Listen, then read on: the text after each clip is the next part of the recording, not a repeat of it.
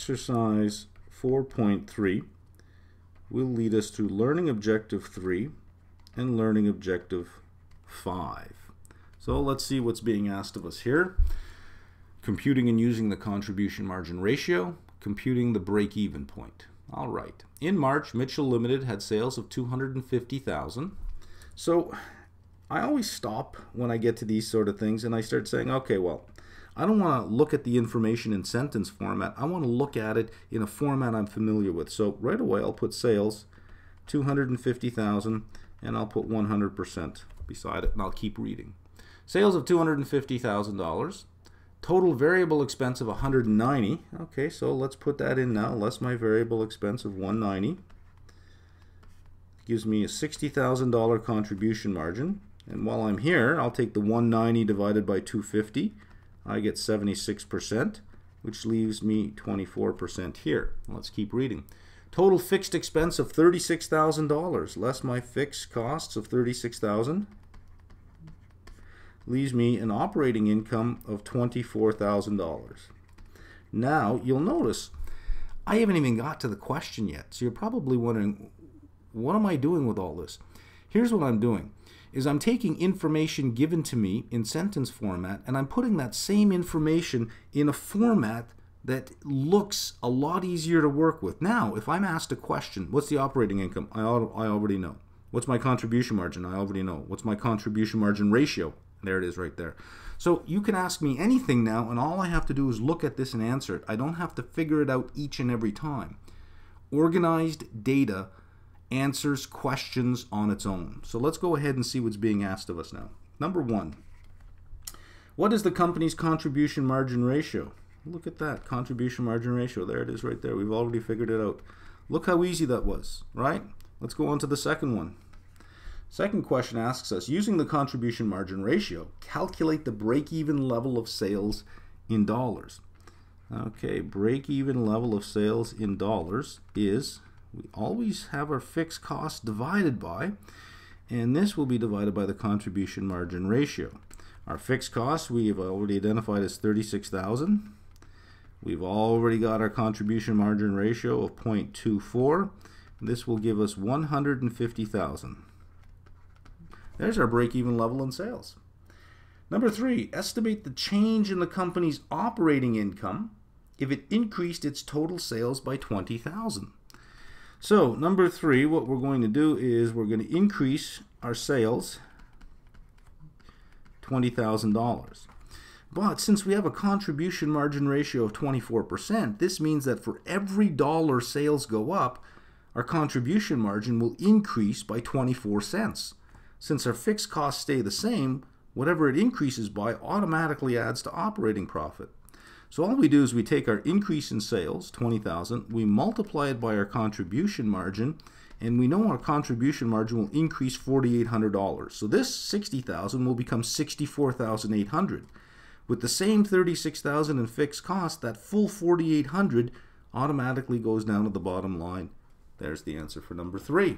There's the process of thinking about how to answer number 3. Exercise 4.4 covers learning objective number 4, and let's see what we have. Changes in variable costs, fixed costs, selling price, and volume. So a lot of things going on here. Data from Moorfield Corporation are shown below. And what we'll do is we'll just replicate that so that everybody can see it on the screen rather than looking up and down. Selling price, variable cost, contribution margin. We're told our selling price per unit is $90. Our variable cost per unit is 63, so that our contribution margin per unit is 27. When we look at it in terms of percent, we have 100% on sales, 70% is our variable expense ratio, 30% is our contribution margin ratio. So this is what this is the data that we're given. So let's look at the question that we're being asked here. Fixed costs are $65,000 per month, so let's make a note of that. Fixed costs equal 65,000 per month, and the company is selling 2,750 units per month, so our volume is 2,750 750 units. So that's what we're given. This is our given. Let's look at what's being asked of us now. Number one, required. The marketing manager argues that a $5,000 increase in the monthly advertising budget would increase monthly sales by $12,000 should the advertising budget be increased. So basically what this is saying is if we increase our fixed costs by $5,000, we will increase our sales by $12,000. And the question is yes or no.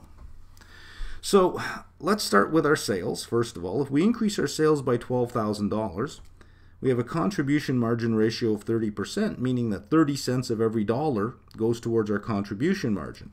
So let's figure out what happens to our contribution margin.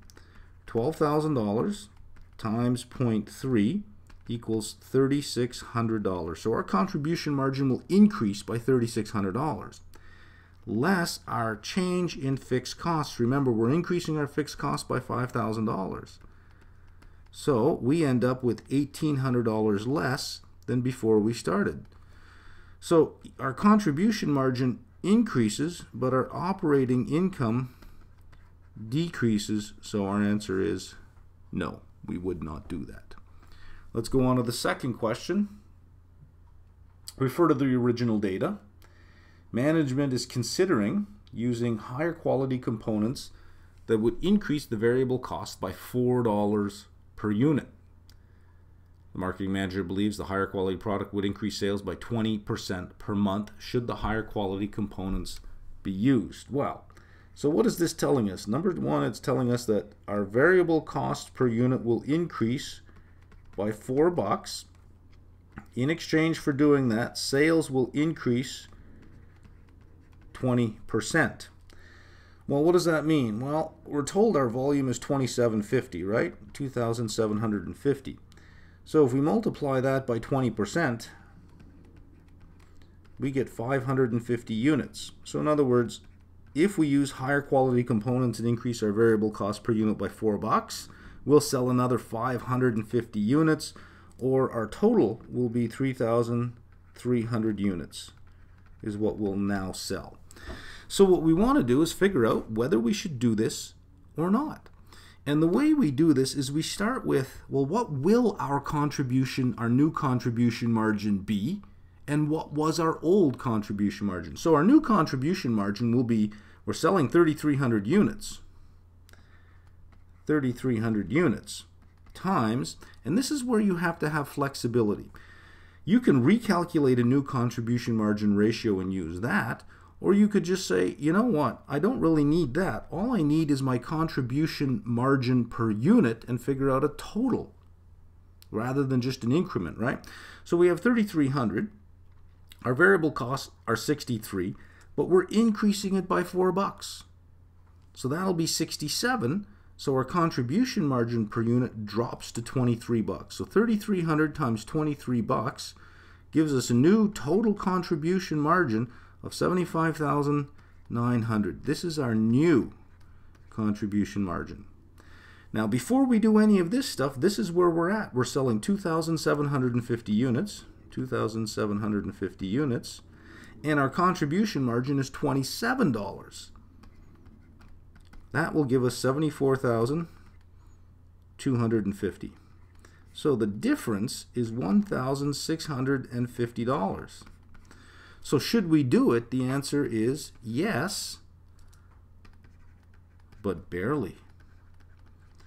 It seems to me that this small, tiny increase, this is less than 2% increase in the contribution margin, that this small, tiny increase doesn't justify the risk of changing our product. We have a certain level of quality. We're going to increase the quality. We're going to increase the cost.